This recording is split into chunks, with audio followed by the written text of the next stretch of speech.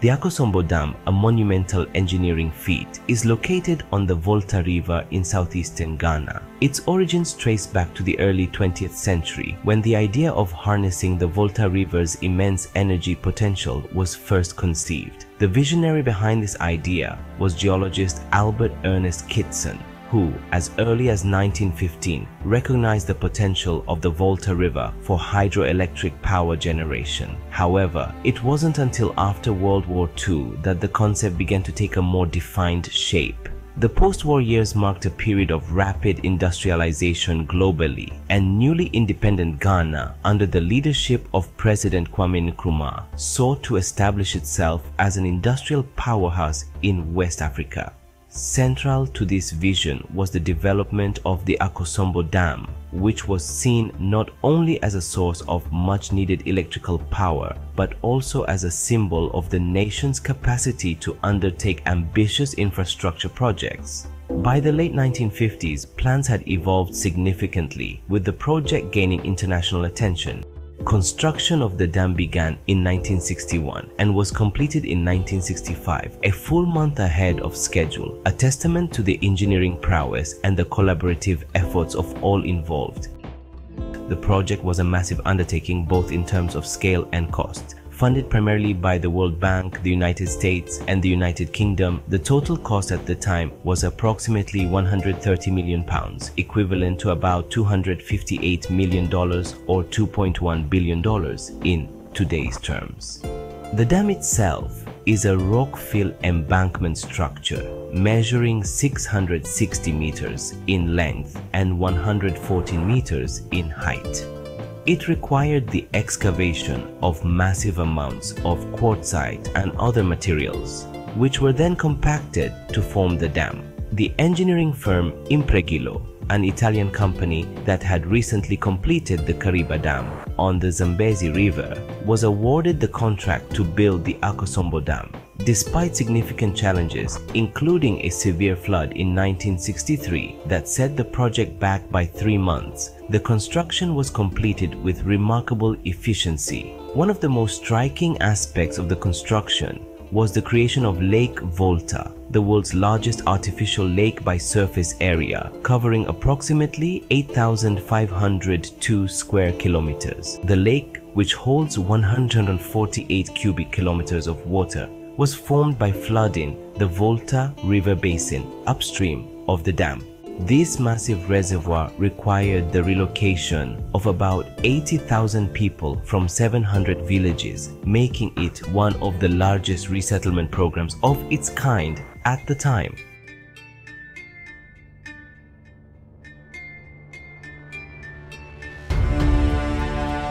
The primary purpose of the Akosombo Dam was to generate hydroelectric power to support Ghana's burgeoning industrial sector, particularly the aluminum industry. The dam's power plant was originally equipped with 6 Francis turbines, each capable of generating 170 megawatts, for a total installed capacity of 1,020 megawatts. This capacity was further enhanced through retrofitting in 2006, ensuring that the dam could meet the growing electricity demands of Ghana and its neighboring countries, Togo and Benin.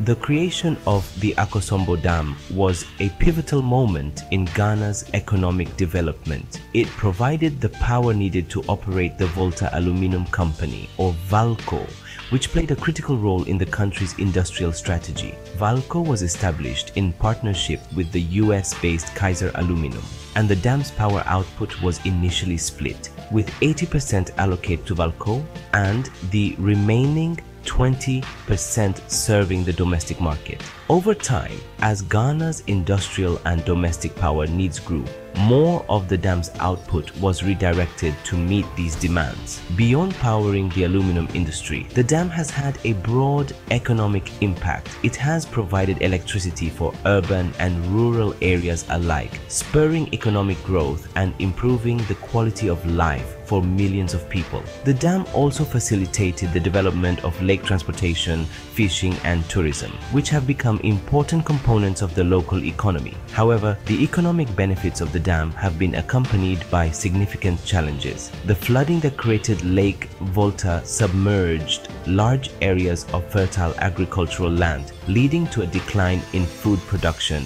and necessitating the use of fertilizers for farming along the lake's shores. This was a downside of the dam, becoming a conversation by some natives even till today.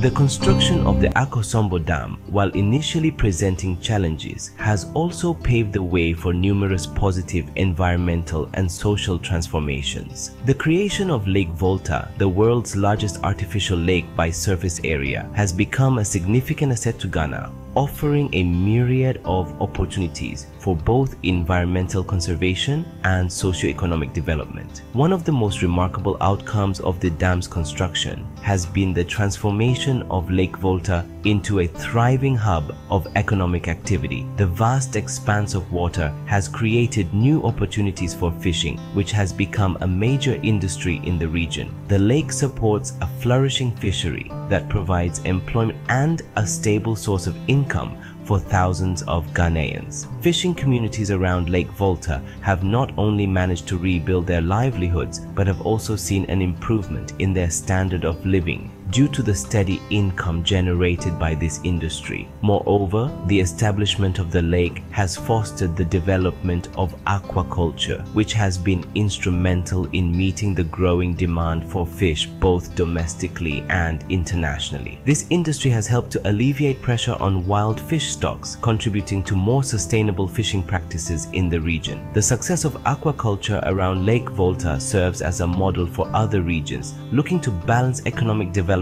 with environmental conservation. The dam has also significantly boosted agriculture in the surrounding areas. The irrigation potential provided by Lake Volta has enabled the cultivation of crops in previously arid regions, transforming them into productive agricultural lands. This has not only increased food security, but has also allowed for the cultivation of cash crops, which contribute to the local and national economy. Farmers in the region have benefited from increased access to water, enabling them to diversify their crops and improve yields. The introduction of modern farming techniques, supported by the consistent water supply from the lake, has further enhanced agricultural productivity.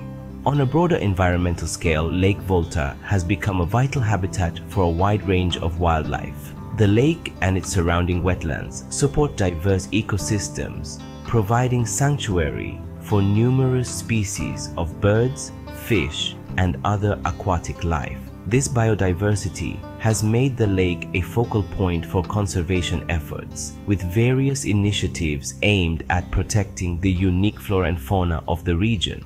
The conservation areas around Lake Volta have also become popular destinations for ecotourism, drawing visitors from around the world and contributing to the local economy.